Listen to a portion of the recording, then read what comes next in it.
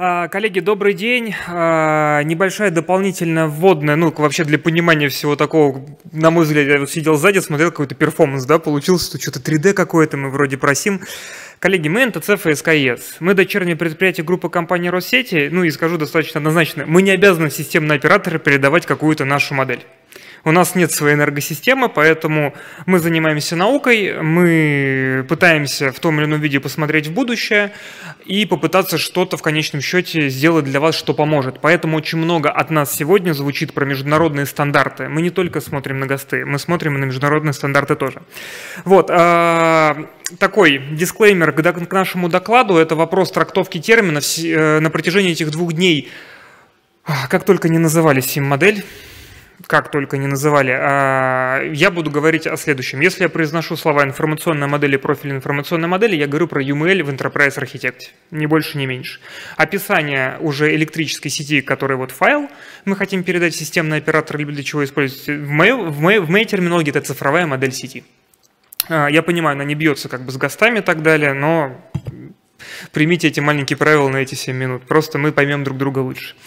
О чем я хочу вам рассказать? Я хочу вам рассказать про наш непосредственный центр компетенции. Возможно, вы для себя поймете, чем мы вам можем быть полезны, и рассказать, что мы для вас делаем и готовим в ближайшей перспективе. Соответственно, в 2010 году, на самом деле, в НТЦ первый был подход к СИМу. В 2010 году примерно он и закончился. С тех пор никто о нем не вспоминал, и, соответственно, начиная с 2019 года, когда пошли новая волна всей этой истории, мы на базе АО ФИЦ, дальше уже на НТЦ, начали заниматься всей этой историей. Мы успели за это время сделать профиль для ТУИСУ, мы успели сделать профиль для комучета и передачи электроэнергии, мы успели сделать, я извиняюсь, задублировалось, мы сделали ТАИР, мы успели разработать 2 ГОСТа из серии, это 6 и 9, мы сделали профилирование для техприса и перспективного развития, соответственно, разработка CIM-модели для нужд мониторинга и диагностики первичного оборудования на подстанции, начали готовить портал базы знаний по CIM. И, соответственно, коллеги уже сегодня рассказывали, это разработка core-профиля, гармонизация core-профиля 850 и CIM, и, соответственно, Центр компетенции по общей по информационному моделированию для группы компании Россети. На что хочется обратить внимание, что очень важно. Коллеги, смысл этого доклада моего смотрите шире. На картинке вы видите место CIM относительно всех остальных информационных моделей. Если сейчас вернуться немножко вот к последним вопросам в адрес Виноградова Станислава, да, то есть где мы автоматизировали, где было в ручку, откуда появляются у нас данные по трансформатору, где там еще какие-то модели, я прошу обратить внимание на эту картинку. CIM – это, помимо того, что он про информационный обмен, в международной концепции это та самая информационная модель, которая позволяет нам объединить информационные модели других дисциплин, других областей. МЭКи, ГИСы, 3D и так далее, так далее, так далее. Пример Станислава как раз показал о том, что именно работая индивидуально с каждыми моделями, мы можем прийти к какому-то такому даже космическому результату в той или иной степени. Соответственно, наш центр компетенции входит в 5 рабочих групп международных. Для Россети мы видим задачи: это оказание услуг по достаточности нормативной документации, оказание услуг по ее разработке, экспертная поддержка по оценке информационных моделей и разработке информационных моделей. Напоминаю, это про UML. Наша основная задача — нет смысла выдумывать что-то свое, если в мире уже все придумали. Мы стараемся экономить там наши ресурсы и не придумывать велосипеды с какими-то целями, и это удобно. На самом деле там в группе компании Россети наши подходы там в определенных блоках вполне себе неплохо разделяют. Как мы глобально работаем, да, на примере одного из простых бизнес-процессов, что показывает, как мы относимся вообще к CIM и как он в идеале должен применяться. Есть у нас заказчик в виде ПАО Россети, либо какой-то внешний заказчик. Есть у него определенный бизнес-процесс слева вверху, требующий автоматизации. Соответственно, мы можем взять этот бизнес-процесс, на него посмотреть, взять международный стандарт для старта, посмотреть, есть ли там уже написанный профиль, потому что профилей написано невероятное количество под каждый информационный обмен.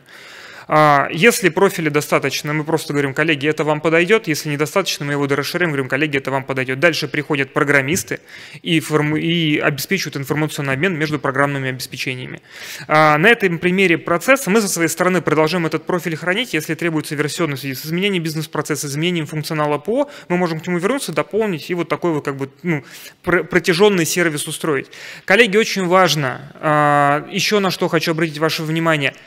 CIM не для конечного пользователя. когда вы смотрите, уж прошу прощения, ВСК-11 как диспетчер, когда вы смотрите систему расчета релейной токов короткого замыкания либо режимов как профильный специалист, вам знать вообще не надо, что такое CIM. Задача программистов и разработчиков программных обеспечений сделать так, чтобы бэк работал и коммуницировал по CIM, они сами себе жизнь облегчают. Унификация информационного обмена, семантика, четкое описание передачи данных. Вы как пользователь пользуетесь функциями ПО.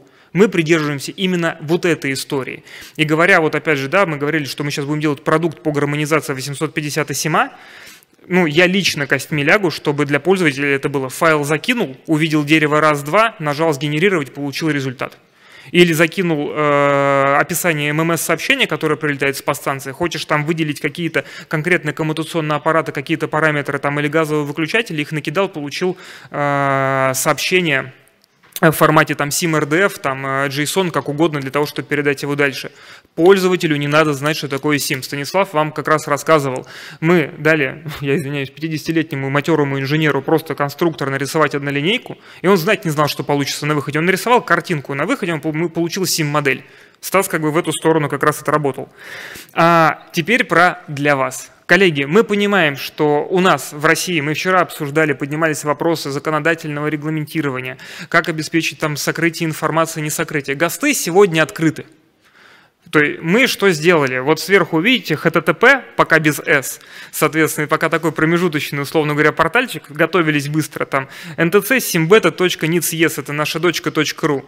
Что там? Можете прямо сейчас заходить, смотреть. Там весь ГОСТ в цифровом виде.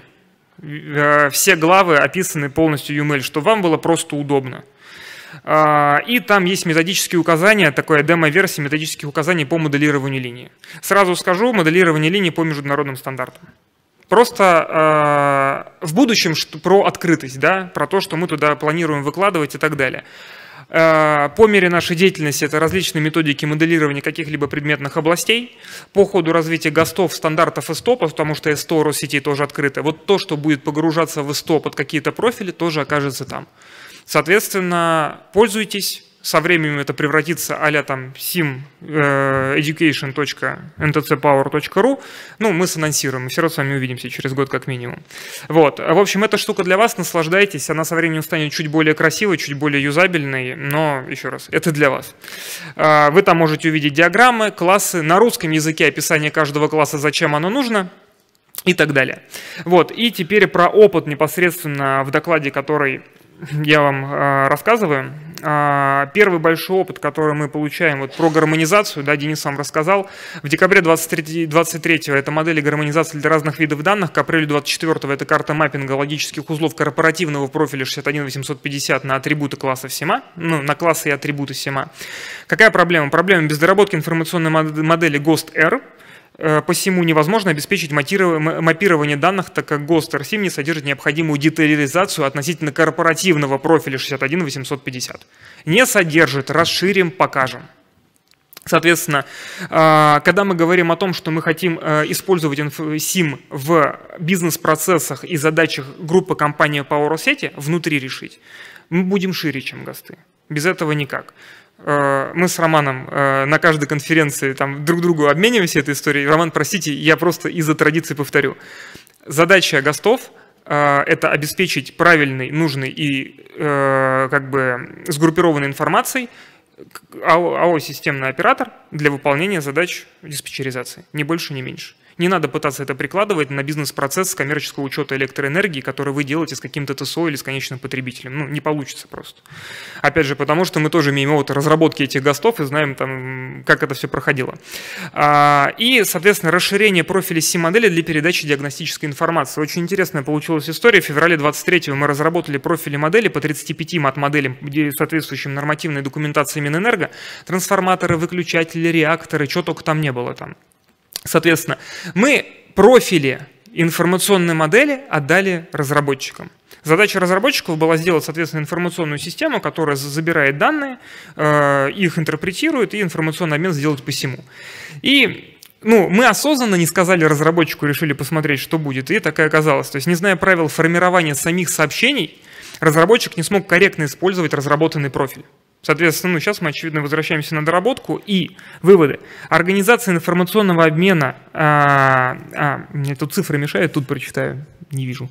В общем, нужно 3 пункта, чтобы сделать грамотный информационный обмен по всему. Первый – это профиль CIM-модели конкретный, профиль информационной модели. Методология четкая, его применение именно этого профиля, именно для этой задачи.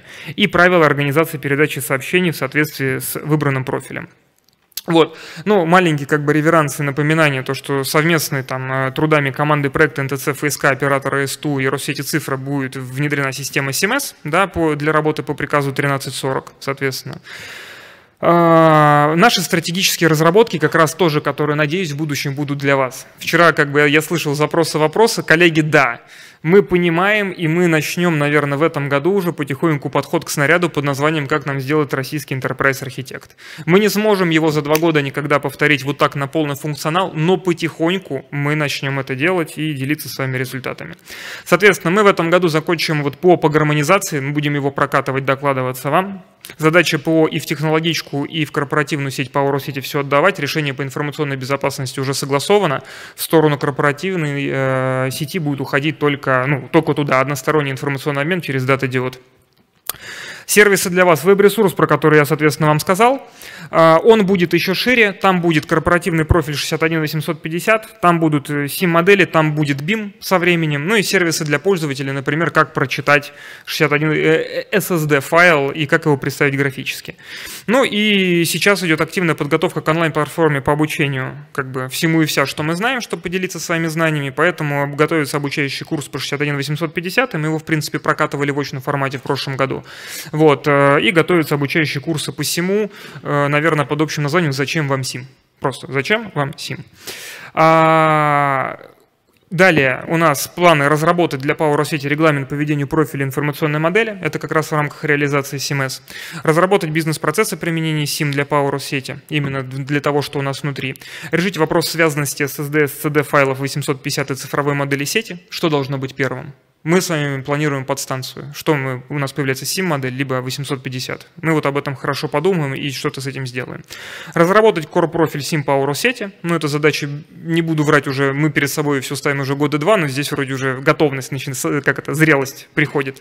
Начать разработку софта и нормативки по переходу на цифровую нормативную документацию, о чем я вчера спрашивал, если вы слышали. Все равно попробуем хотя бы внутри Россети эту историю запустить, чтобы просто было удобно. Ну и завершить VR-тренажер, то, о чем говорил Станислав.